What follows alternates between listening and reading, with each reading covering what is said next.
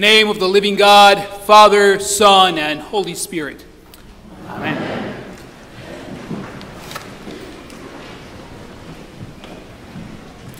As there continue to be so many conflicts and changes in our world, as the news remind us every single day of the conflict in Israel and Gaza, as the war continues in Ukraine and Russia, as there is now a security crisis in Haiti, it might be tempting for us to want to have the same superpower that Jesus has during this great celebration of the Ascension.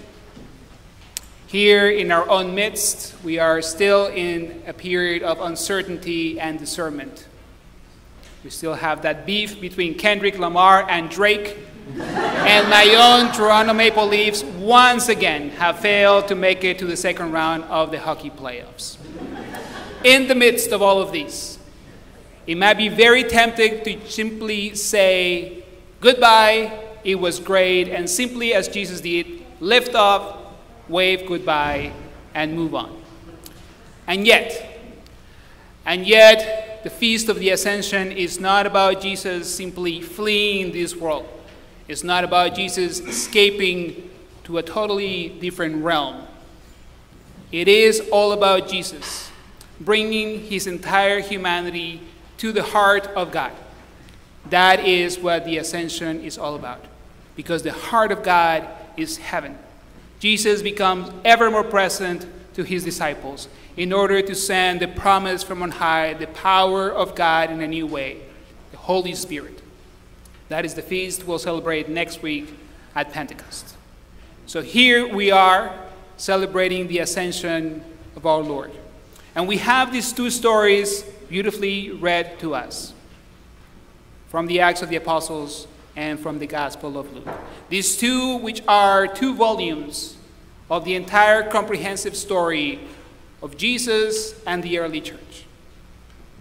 A side note, perhaps a personal invitation for you to spend some time over the next few weeks reading the Acts of the Apostles. 28 chapters. It'll take you 1 hour and 45 minutes if you read it. Especially, I invite you to spend time with the first 11 chapters and the history of the early church and that era of discernment of the apostles Peter and Paul. But let me return to the Feast of the Ascension, because in the Acts of the Apostles and the Gospel of Luke, we have this comprehensive story. And here the Ascension is a bridge between the two of them. We have the end of the Gospel story and the beginning of the story of the church, and how Christ, after the Ascension, is able to be ever more present to the church. The disciples understood that Jesus, though he was absent, he was ever present to the church because he brought his entire humanity to the heart of God. It might be puzzling, and we might be tempted to believe that when Jesus goes away, he goes to a totally different place, perhaps a solar system light years away.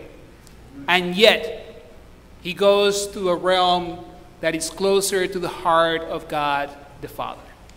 It is not so much that Jesus goes to a different place that is far away from us, but to a new dimension where he's able to go beyond space and time to be ever closer to us. And he brings all that he is, his humanity. That's what he brings to the Father. And so the Ascension for us is an invitation to do the same, to bring our humanity to the Father, to do it on a daily basis, to offer our hearts and our minds and our families, our problems, our joys, our prayers, our works, all that we are and all that we have. To do it in the Eucharist, to do it in our discernment here in our parish, day in and day out. We are invited to offer our lives every single day to the Lord. The first way we do that is by bringing to the Lord our hearts and our minds, to praying our emotions. If you pay attention to the Bible never shames our primary emotions: anger, fear, anxiety, loneliness, rage. What we are invited to do is to bring all of that to the Lord, not as we wish them to be, but as they are. not in a perfect way, but as we experience them. We are not called to suppress, repress, bottle up our emotions, but simply to let them be before the Lord, to bring all that we have and all that we are.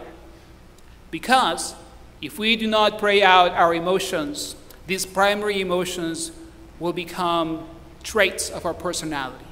And so, hurt turns into bitterness, anger into resentment, sadness into self-pity. Anxiety turns into a chronic anxiety that then leads to heartache and pain in our lives. We are called to bring our hearts and our minds as they are, to let the Lord transform them, to trust that God will receive them and bless them and transform them.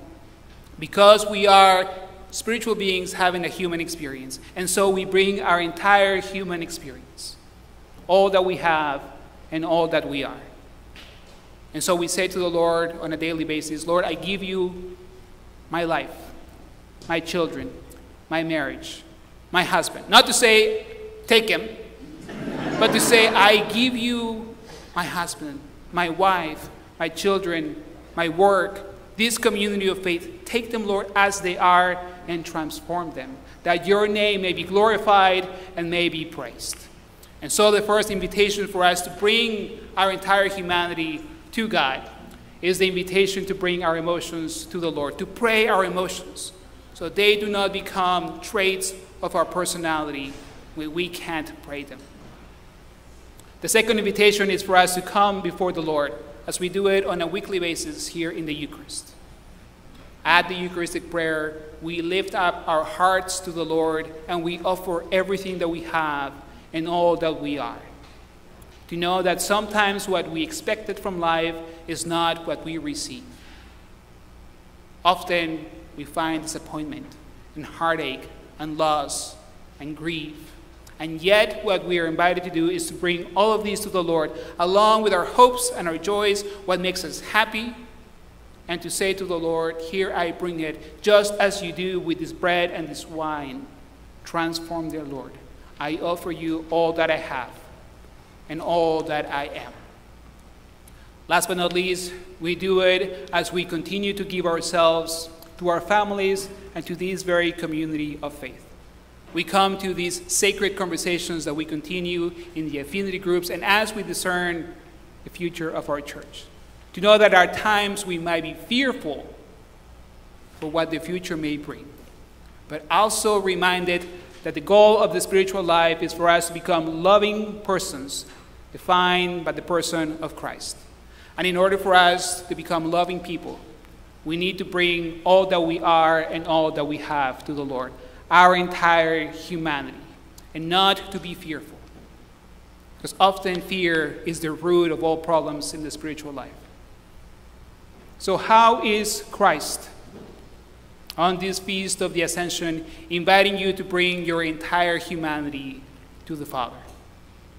What are you holding back? What are you afraid to give to the Lord? What hurt has turned into bitterness? What moment of anger has turned into not only rage, but especially into pain in your heart? What moment of sadness have turned into self-pity? Where are you suffering because you're not able to let go and to bring all that you have and you are to the Lord? At the end of the spiritual exercises of St. Ignatius of Loyola, Ignatius gives us a prayer, the Suscipe, which I find is the perfect way for us to do an offertory to the Lord. So as I pray it today, I invite you to bring all that you have and all that you are to the Lord, and to continue doing so, especially at the time of the offertory. Bring all that you are and all that you have. Take, Lord, receive all of my liberty, my memory, understanding, my entire will. All that I have and possess, all that I am, you have given it to me. Dispose of it according to your will. Give me only your love and your grace. That's enough for me. your love and your grace are enough for me. In the name of the Father, Son, and Holy Spirit. Amen.